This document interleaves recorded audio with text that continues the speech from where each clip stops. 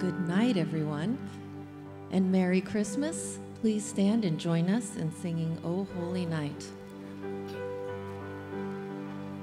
O holy night, the stars are brightly shining. It is the night of our dear Savior's birth. Long lay the world in sin and error pining, till he appeared and the soul felt its worth.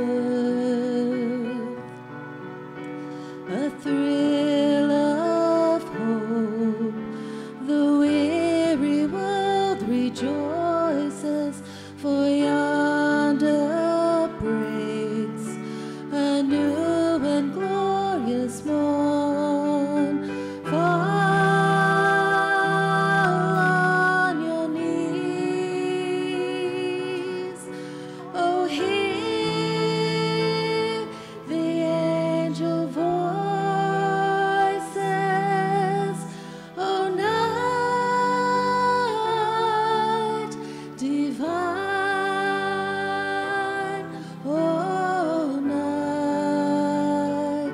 when Christ was born, oh, night divine,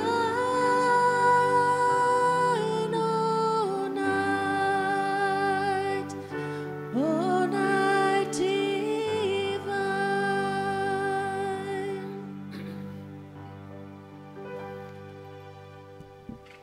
In the name of the Father, and of the Son, and of the Holy Spirit. Amen. The grace of our Lord Jesus Christ, the love of God, and the communion of the Holy Spirit be with all of you. Merry Christmas to you all. Today we're gathered here today to celebrate the birth of our Lord. And out of this beautiful tradition of our faith, that even though Christ was born on the 25th, since we couldn't hardly wait to celebrate it, our church invented these things called vigils. And so here we are at midnight, because we couldn't wait to celebrate the birth of our Lord this day, at whatever hour it was. Vamos então começar por reconhecer os nossos pecados, para assim podermos celebrar dignamente estes santos mistérios. Confessemos que somos pecadores. Eu confesso a Deus Todo-Poderoso e a vós, irmãos, rogueis muitas vezes por pensamentos, palavras, atos e omissões, por minha culpa, por minha grande culpa. Peço à Virgem Maria, aos santos e santos, e a vós, irmãos, rogueis por mim, a Deus Nosso Senhor. Deus Todo-Poderoso, tenha misericórdia de nós, perdoa os nossos pecados e nos conduza à vida eterna.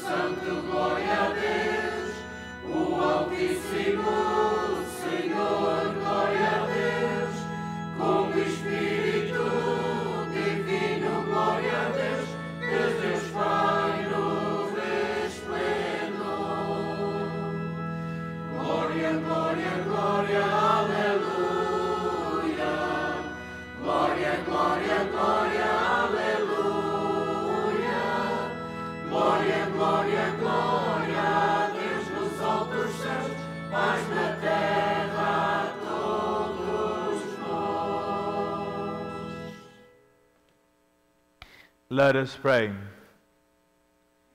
O God, who have made this most sacred night radiant with the splendor of true light, grant, we pray, that we who have known the mysteries of the light on earth, of his light on earth, may also delight in the gladness in heaven, who lives and reigns with you in the unity of the Holy Spirit, one God, forever and ever.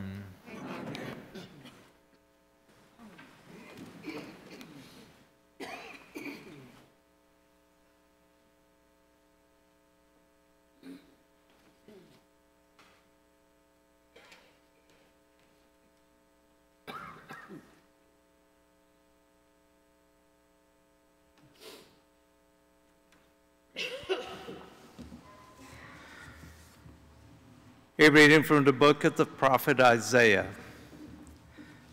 The people who walked in darkness have seen a great light. Upon those who dwelt in the land of gloom, a light has shone. You have brought them abundant joy and great rejoicing, as they rejoice before you as at the harvest, as people make merry when dividing spoils.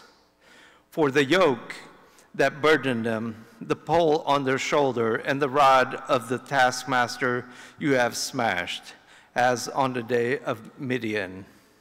For every boot that tramped in battle, every cloak rolled in blood, will burn as fuel for flames. For a child is born to us, a son is given to us. Upon his shoulder dominion rests. Then name him Wonder Counselor, God Hero, Father forever, Prince of Peace. His dominion is vast and forever peaceful, from David's throne and over his kingdom, which he confirms and sustains by judgment and justice, both now and forever. The zeal of the Lord of hosts will do this. The word of the Lord.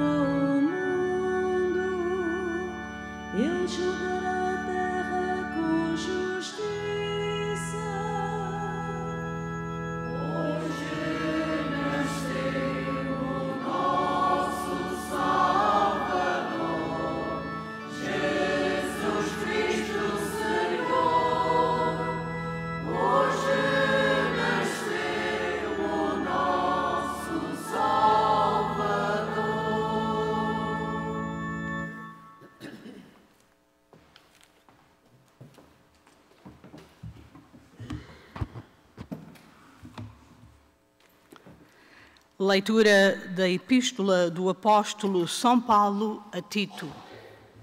Caríssimo, manifestou-se a graça de Deus, fonte de salvação para todos os homens, ensinando-nos a renunciar à impiedade e aos desejos mundanos para vivermos no tempo presente, com temperança, justiça e piedade, aguardando a ditosa esperança e a manifestação da glória do nosso grande Deus e Salvador Jesus Cristo, que se entregou por nós para nos resgatar de toda a iniquidade e preparar para si mesmo um povo purificado, zeloso das boas obras. Palavra do Senhor.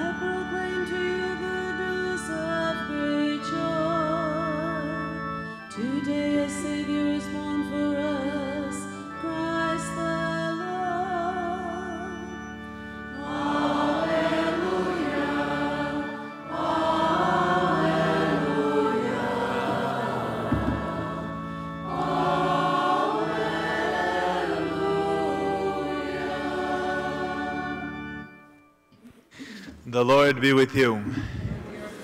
A reading from the Holy Gospel according to Luke.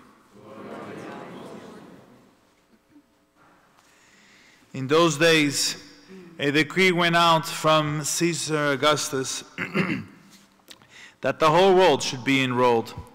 This was the first enrollment when Quirinius was governor of Syria. So all went to be enrolled, each in his own town. And Joseph too went up to Galilee, from the town of Nazareth to Judea, to the city of David that is called Bethlehem, because he was of the house of the family of David, to be enrolled with Mary, his betrothed, who was with child. While they were there, the time came for her to have her child, and she gave birth to her firstborn son. She wrapped him in swaddling clothes and laid him in a manger, because there was no room for them in the inn. Now there were shepherds in the region living in the fields and keeping the night watch over their flocks.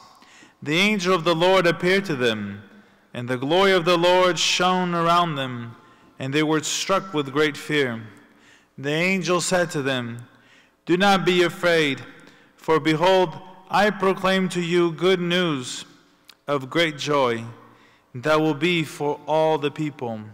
For today in the city of David a Savior has been born for you, who is Christ the Lord. And this will be a sign for you. You will find an infant wrapped in swaddling clothes and laying in a manger. And suddenly there was a multitude of heavenly hosts with the angel, praising God and saying, Glory to God in the highest, and on earth peace to those on whom his favor rests. The Gospel of the Lord.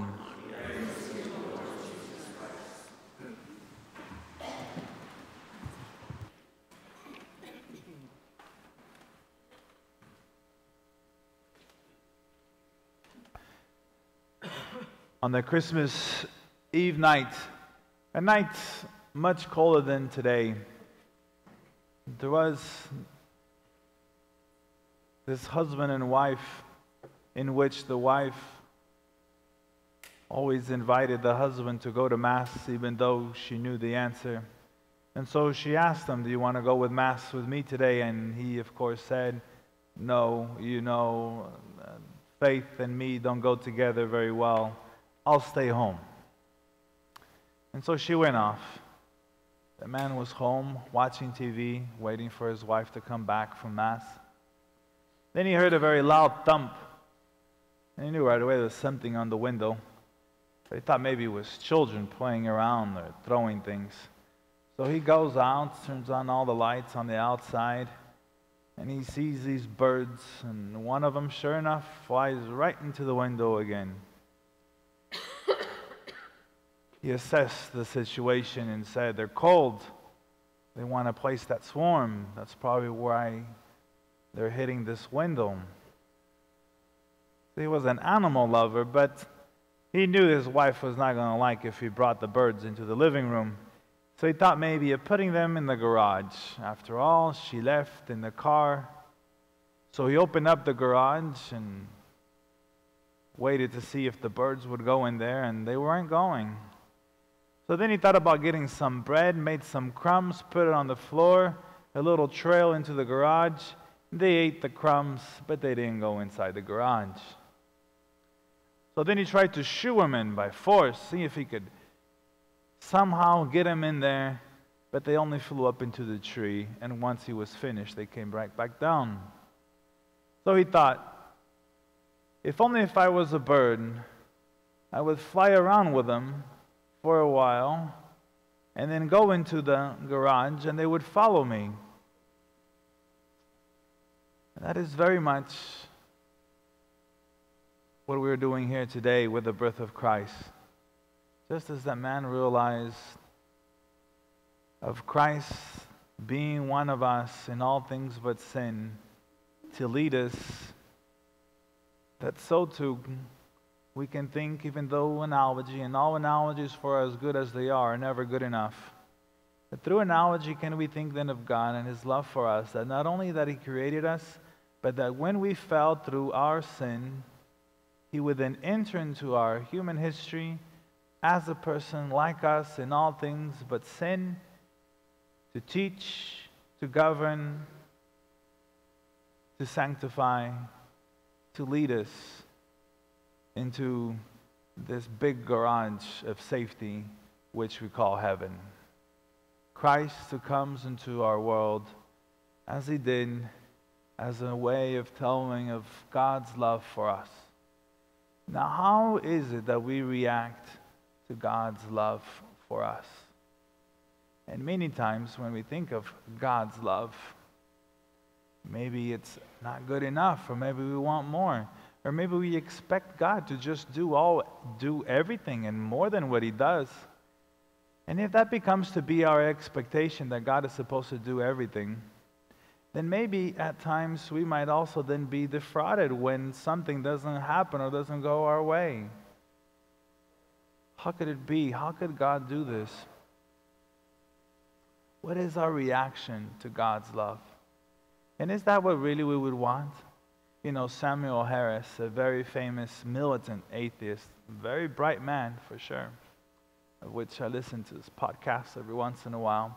And one of his arguments against God, or against the existence of God, is that he says that if God was going to reveal himself to us, as he did, supposedly the Bible, why wouldn't the Bible have such things as, for example, the cure for cancer, or the cure for all kinds of other diseases, or maybe thoughts on how to solve all of our problems? That if all the things that God would communicate to us, why wouldn't he communicate those things? Why wouldn't God make our life easy, or easy?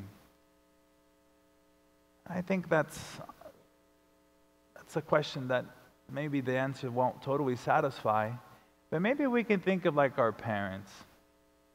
In that, would we want parents that never allowed us to fall from the bicycle? Would we want parents that would never allow us to get a scratch, to make a mistake? Would we want parents to be in our classrooms and tell us the right answer all the time? Would we want to win the lottery every single day? Would we want then everyone else to win the lottery every single day? Would we want that life in which we can make no mistakes and everything always goes 100% well and according to our way? Would we want that? And the answer is probably not. You wouldn't want your parents to do that for you, so why do you want God to do that for you? Or maybe just as your parents allowed you to make mistakes so that you might learn and become stronger because of them, so maybe God also allows this world the way it is, that we might make the best of it, no matter how it is that we do it. And then if we make the best of it, we're definitely doing the right thing. If we think of another analogy in which there was a man that was looking for enlightenment, for truth. So he goes out into the woods, so that God in the woods, in the bush, would show him something of enlightenment, of how to live a better life and how things to be better. Looking for a sign. So he goes out into the woods, and there in the woods he sees, he's in the woods. The first day he gets hungry. Nothing really happens, and so he's ready to go home. And as he's walking home, he notices something quite incredible in that he sees a fox without its two front legs, and yet it looked healthy and fat. And so he thought, maybe this is the sign. I wonder what God is telling me through this fox with no front legs, and yet is somehow happy and satisfied and well fed. So he's thinking about the sign. And as he is thinking, he hears this loud noise coming through the brush. He thinks right away it's a big animal, so he goes up a tree. And sure enough, it was a lion. A big, ferocious lion comes in with a piece of meat in its mouth, lays it in front of the fox, and goes away. And the man thought, surely this is a sign from God, but what could it mean? So he decides to stay there a little bit longer. Another day, now he's really hungry. And then he thinks maybe the sign is that God's going to take care of me no matter what. Everything is always going to be fine. I just need to wait for it. And so he waits in the bush. 3, 4, 5 days go by, and now he's dying. But then a hunter comes by, notices him, gives him water, gives him some food, and he comes back to his senses. And so he tells the hunter what happened and what he thought was the sign, but maybe it wasn't. And so the hunter asked him, but why did you think that was the sign? Why not think that God wanted you to be a ferocious lion, so by being a ferocious, strong, healthy lion, you might be able to help others? Why couldn't that be the sign? Why couldn't that be the sign? That God would come as poor as a baby child, a baby, totally dependent on others. God Almighty emptying himself so that we might become rich. How do we respond to that sign of God's love? Certainly, the way to respond to the sign of God's love is to love God in the same measure. to love God in the same measure and to love all of those that He has also put into our lives. Loving the God we do not see by loving those whom we do see. And when we think about loving and love, one thing that is always true, everyone loves to be loved, but we don't always like to love other people. Isn't that the truth? We all love to be loved, just like forgiveness. We all love to be forgiven, but to forgive, not so much.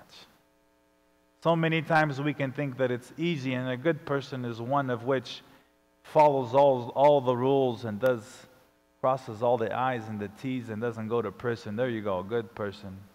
It's easy to follow rules. It's much more difficult to be a loving person. A loving person. And not a loving person in which love, the world doesn't have a clue what love is. Today we think that love means to accept everything, and that is anything but love. That is not love. And we know that people will say certain things, and they don't mean it. It's just words that come out of their mouths to make themselves look smarter. That's all it is. And open-minded and all that stuff. If we really believed that we're supposed to be loving and accept everything, why is it that we don't forgive? We live in the world that supposedly says we need to accept everything, but nothing is forgiven and no one is forgiven. Because it's not true when it says that we need to love everything and love everyone. Just words that come out of people's mouths. Because if we really did believe that, it would be more understanding and more forgiving. And there isn't a lot of forgiveness going on in our culture and in our time. But rather, any little mistake right away, we want them fired. We want their heads cut off. Very little forgiveness because there is very little love. Authentic love is very much more seen in what we have here today. A father, a mother, a child. There would be no Christmas if not for Mary. There would be no Christmas if not for her and Joseph. There would be no Christmas if not for the baby Jesus. There would be no Christmas if not for the family. And this sign of God's love for us, that He would be born poor, humble, and totally at our mercy, so that through that, and we might become rich. So that hopefully we will want to be strong. Not strong to get my way, but strong to help, to do, to love, to serve. That Christ would come to show God's love, so that we might want and desire to authentically love, to risk to authentically love the other, to risk to imitate Christ, our Lord.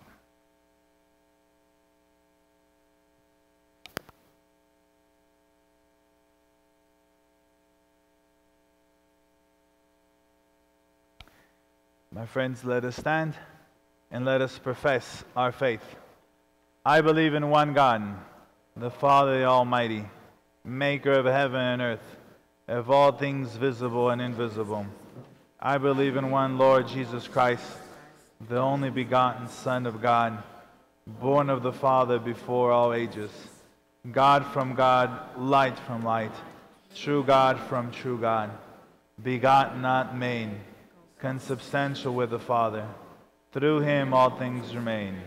And first man, for our salvation, He came down from heaven, and by the Holy Spirit was incarnate in the Virgin Mary, and became man. And for our sake He was crucified under Pontius Pilate. He suffered death and was buried, and rose again on the third day, in accordance with the Scriptures. He ascended into heaven, and is seated at the right hand of the Father. He will come again in glory to judge the living and the dead, and His kingdom will have no end. I believe in the Holy Spirit, the Lord, the giver of life, who proceeds from the Father and the Son, who with the Father and the Son is adored and glorified, who has spoken to the prophets. I believe in one holy Catholic and Apostolic Church. There's one baptism for the forgiveness of sins, and I look forward to the resurrection of the dead and to the world to come. And as we receive the great gift in Jesus Christ our Lord, let us ask Him for all of our greater needs. For the Church of God, that Christ be born in our hearts and lives, let us pray to the Lord. Lord, hear our prayers. For the family of nations, for people of all races and beliefs, for living signs of God's generous, creative love, let us pray to the Lord. Lord, hear our prayers. For the hungry, the sick, that they be fed, healed, comforted by our loving hands, let us pray to the Lord. Lord, hear our prayers. For the lonely and forgotten, those without family or friends, for love, companionship, and hospitality, let us pray to the Lord. Lord, hear our prayers. For the children of the world, that they enjoy God's special blessings during this holy season, let us pray to the Lord. Lord, hear our prayers. For this parish community, that the mystery of Christmas lead us to great love of God and neighbor, let us pray to the Lord. For those who have died, especially Antonio Florinda y Tony Lopes, and for our own intentions, which we now mention in silence, let us pray to the Lord. Lord, hear our prayers. We make these and all prayers through Christ our Lord. Amen.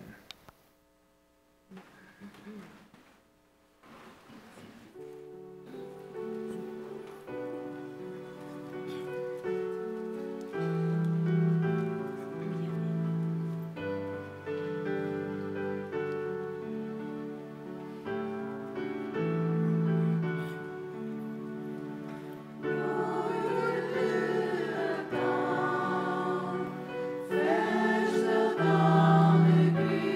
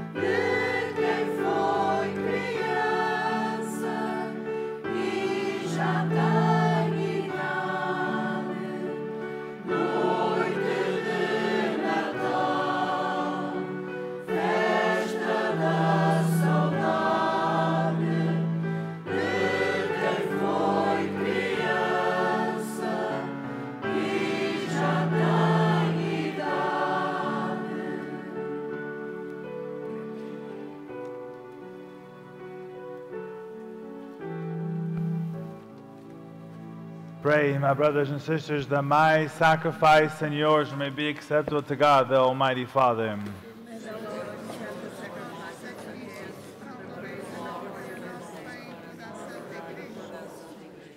May the oblation of this feast day be pleasing to you, O Lord, we pray, that through this most holy exchange we may be found in the likeness of Christ, in whom our nature is united to you, who lives and reigns forever and ever. Amen. The Lord be with you. Lift up your hearts.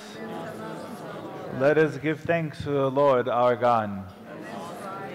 It is truly right and just, our duty and our salvation, always and everywhere to give you thanks, Lord, Holy Father, Almighty and Eternal God. For in the mystery of the Word made flesh, a new light of your glory has shone upon the eyes of our mind, so that as we recognize in him God made visible, we may be caught up through him in love of things invisible. And so with the angels and archangels, with thrones and dominions, with all the hosts and powers of heaven, we sing the hymn of your glory as without end we acclaim. Holy, holy, holy Lord, God of hosts, heaven and earth are full of your glory. Hosanna, Hosanna, Hosanna in the highest. Blessed is he who comes in the name of the Lord. Hosanna, Hosanna, Hosanna in the highest. You are indeed holy, O Lord, the fount of all holiness. Make holy, therefore, these gifts, we pray, by sending down your Spirit upon them like the dewfall, so that they may become for us the body and the blood of our Lord Jesus Christ. At the time he was betrayed and entered willingly into his passion, he took bread, and giving thanks, broke it, and gave it to his disciples, saying, "Take this, all of you, and eat of it, for this is my body, which will be given up for you."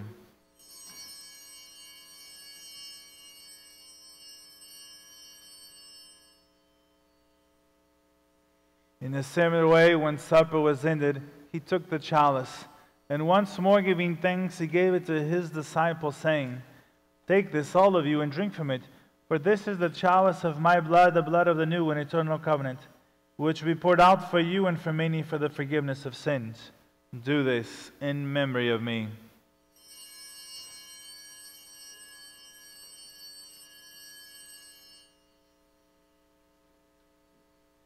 The mystery of faith. When we eat this bread and drink this cup, we proclaim your death, O Lord, until you come again. Therefore, as we celebrate the memorial of his death and resurrection, we offer you, Lord, the bread of life and the chalice of salvation, giving thanks have held us worthy to be in your presence and minister to you. Humbly we pray that, partaking of the body and blood of Christ, we may be gathered into one by the Holy Spirit. Remember, Lord, your church spread throughout the world, and bring her to the fullness of charity, together with Francis our Pope, Joseph our Bishop, and all of the clergy. Remember also our brothers and sisters who have fallen asleep in the hope of the resurrection, and all who have died in your mercy. Welcome them into the light of your face. Have mercy on us all, we pray, that with the Blessed Virgin Mary, Mother of God, with blessed Joseph, her spouse, and with the blessed apostles and all the saints who have pleased you throughout the ages, we may merit to be co-heirs to eternal life, and may praise and glorify you through your Son, Jesus Christ. through him and with him and in him, O God, Almighty Father, in the unity of the Holy Spirit, all glory and honor is yours forever and ever.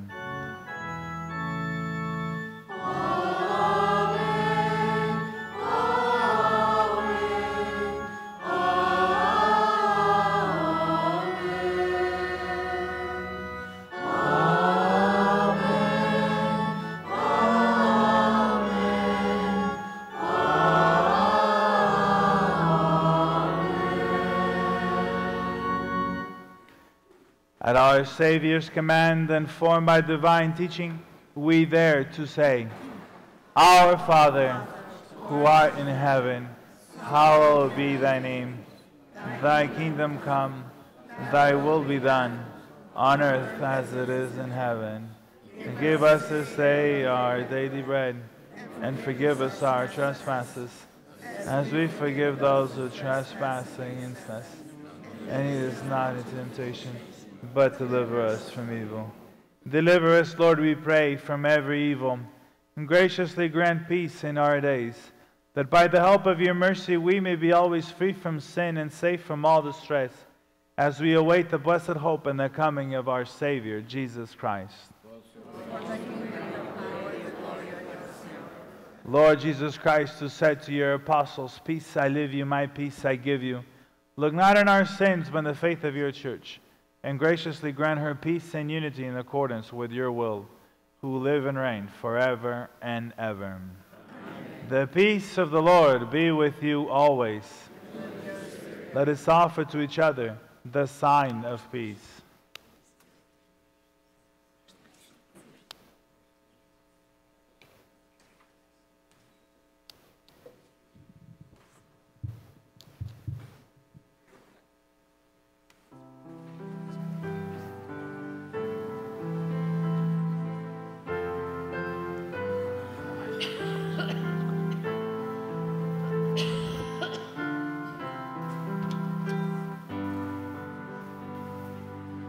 Jesus, Lamb of God, you take away the sins of the world. Have mercy on us. Jesus, Lamb of God, you take away the sins of the world. Have mercy.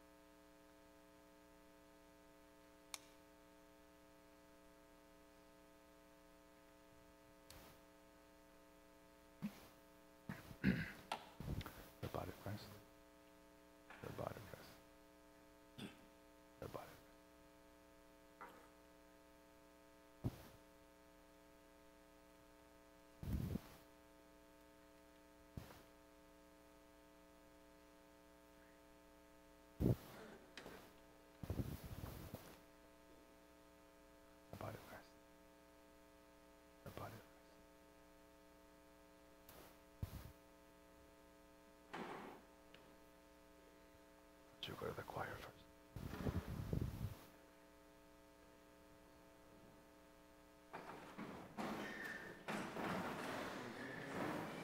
Corpus Christi.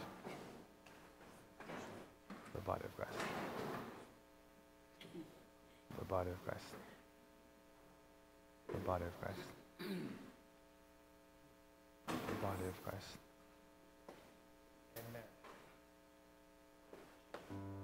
body of Christ. The body of Christ. The body of Christ. The body of Christ. The body of Christ. The body of Christ. The body of Christ. The body of Christ. The body of Christ. The body of Christ. The body of Christ. The body of Christ. The body of Christ. The body of Christ. Silent night, The body of Christ. holy night, all is calm, all is bright, round young virgin, mother and child, The body of Christ. holy infant, so tender and mild, sleep in heavenly peace, sleep in heavenly The body of Christ. peace. Silent The night, body of Christ. holy body of night, shepherds quake at the sight, glory stream from heaven afar, heavenly hosts sing hallelujah. Christ the Savior is born. Christ the Savior is The born. body of Christ. The body of Christ. Silent body of night, holy night, Son of God, The body of Christ. love's pure light, The body of Christ. radiant beams body from of Christ. thy holy The body of face, The with body of the dawn of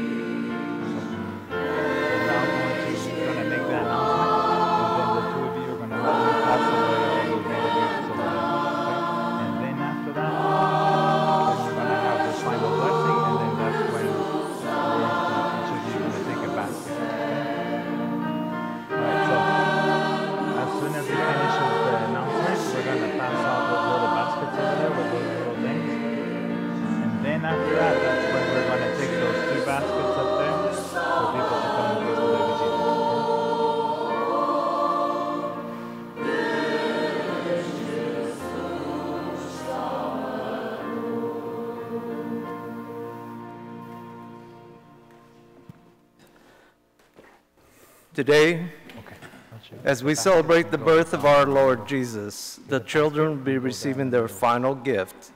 No more waiting. Will all the children please come forward and receive their Christmas gift?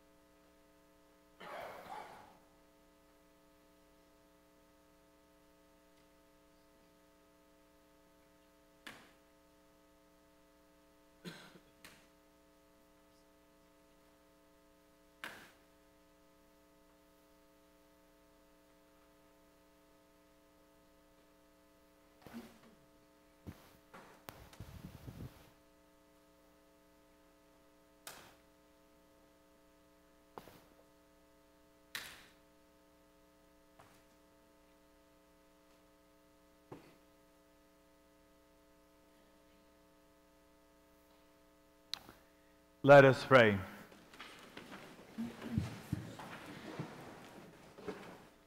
Grant us, we pray, O Lord our God, that we who are gladdened by participation in the feast of the Redeemer's Nativity may, through an honorable way of life, become worthy of union with him, who lives and reigns forever and ever.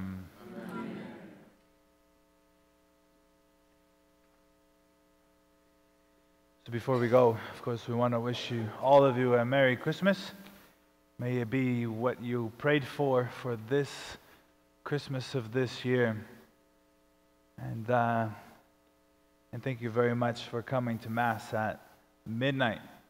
Probably why we didn't have too many kids coming up for gifts, because it's 1 in the morning, probably. Who knows? But thank you very much for coming to Mass. And as the old Portuguese people say, Maria Christmas, Maria Christmas, Maria Christmas to everyone. Have a great holiday. Today, what we're going to do, maybe a little bit different than maybe you're accustomed, we're going to do the traditional kissing of the baby Jesus.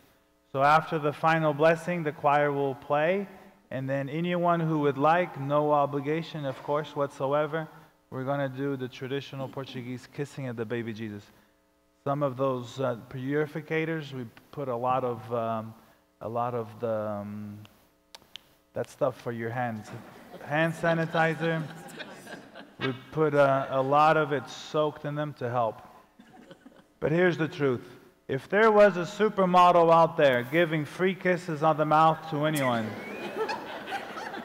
I guarantee you there would be a line from here to Turlock, and they wouldn't be worried. They wouldn't be worried about getting a germ.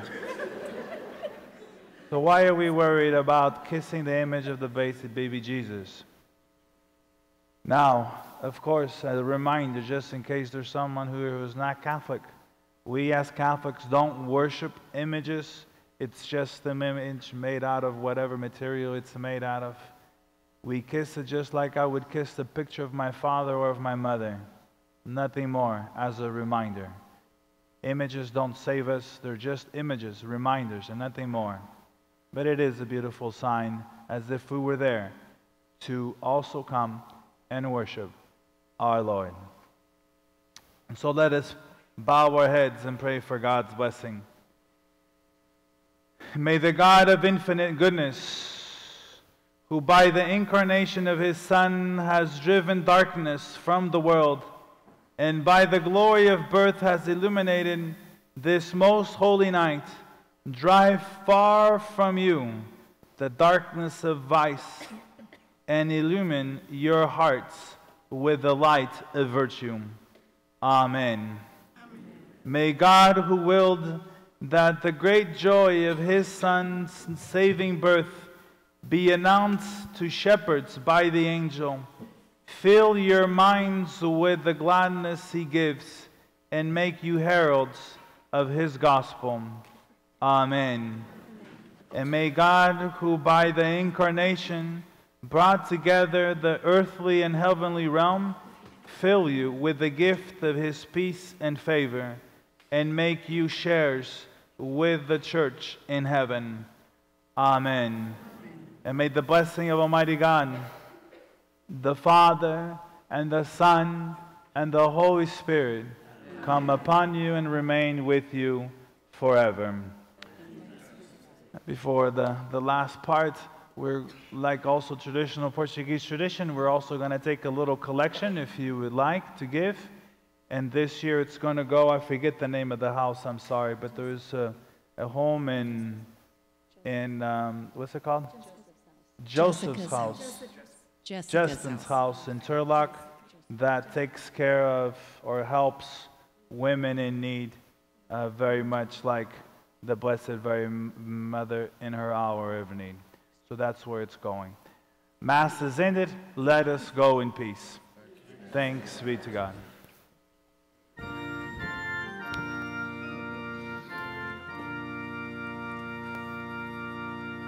Joy to the world, the Lord is come. Let earth receive her King. Let every heart prepare him room, and heaven and nature sing, and heaven and nature sing, and heaven and nature sing. Joy to the world, the Savior reigns. Let men their songs employ, while fields and floods, rocks, hills, and plains repeat the sounding joy, repeat the sounding joy, repeat